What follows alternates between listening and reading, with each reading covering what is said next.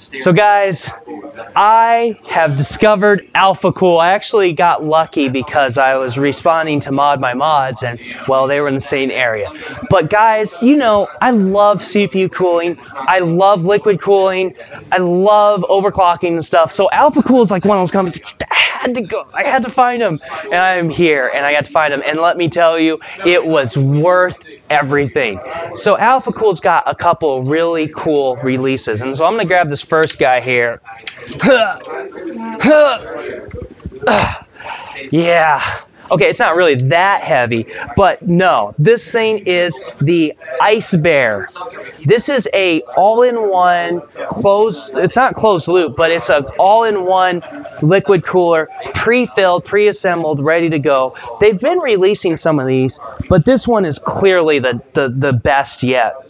So for starters, we have a full 280 millimeter radiator in here, full copper. In fact, I'm pretty confident it's this radiator right here. So it's a pretty thin radiator, but it has a really good fin density. And that's one of the things that I instantly noticed when they were showing me, Alphacool was showing me this product. I'm like, that fin density looks really high. And I've seen other units that try to do copper, brass or stuff, but then the fin density doesn't look as high. So that already intrigued me. Now, the other thing that Alphacool is doing, though, is they've heard a lot of people speak, and when you're getting a high-quality unit like this, you want high-quality fans. And so they're using Be Quiet silent wings in this guy now. They're saying, hey, we know you're going to probably put these in there anyway. We jumped the gun on you, and they're there ahead of time. Great move. I 100% agree with that. I love having a really good high-quality fan there. And then, of course, we've got, you know, an Alphacool pump, and we've got what looks to be their quick disconnect design, although I'm not 100% sure. But hey, let's see. It unscrews. Something's happening. Wait. This thing's, it's twisting. It's twisting. Oh, yep. And there's water, there's liquid in there. But yes, quick disconnect to add things to the loop. That's what I thought. I'm making a mess. That's okay. You guys wouldn't be having as much fun if I wasn't making a mess. So guys, this is amazing. I need to put this thing back together. So we'll be right back. Okay, we're back. My hand's a little wet, but that's all right. So we got the Ice Bear put back together. Let's move on. So Alphacool's been doing some really cool things. They've got these new blocks, and what's interesting about these blocks is if you notice, there's a ton of inputs and output ports on these things. And what makes these so innovative is that they made these plugs flush on the block so that you can do easy future expansion, but if you're like not there yet, you don't have these gaudy plugs sticking out and in the way, so you can keep everything closed off. And they did the same thing on this 280 millimeter radiator.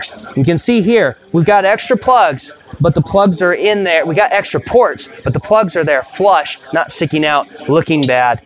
Really awesome on that. Now, other big product that Alphacool has. Guys, I love this thing. Look at this reservoir and pump. Look at this guy. It's a little tiny globe that you can put in your computer. So yeah, they've got one of the, I forget what the pump is, but they got a good strong pump in there, and then they've got this reservoir that's a globe. And doesn't this thing just look amazing? I mean, how did you beat the double helix? Well, this is probably how, right here. But it's not just for looks. So one of the things that Alphacool did here, now this is the ice ball. The ice ball. I forgot, it's a ball, so it's the ice ball. But one of the things that they did is they've got a new digital control board on there. Really helps clean up that flow. Really helps make it accurate so that it helps with preventing backflow and not damaging the pump. So in theory, you're going to be able to run this pump full speed all the time and not wear it out because of the new digital control that helps even out that pressure on the flow, which is awesome. Now, let's come over here real quick, and we're going to take a look at a couple radiators that are really cool. Probably not useful for all of us, but take a look at these guys. Now, if any of you work in IT and have to manage servers, you know exactly what this is. This is a server rack radiator. Look at that. Isn't that cool? So, I work with a bunch of Dell Power Edges at work and my real job. This is my pretend job here. And so, yeah, I'm looking at this guy and thinking, yeah, this would definitely work in a server. What's also really cool is if you have the same size, you can just put them side by side like this. Now, obviously, these aren't the same size, but this is just for example purposes. So, yeah, you can put double radiators like this to get even more cooling, and they have a fitting that will fit in between there to keep them flush like that together. So that is really, really awesome.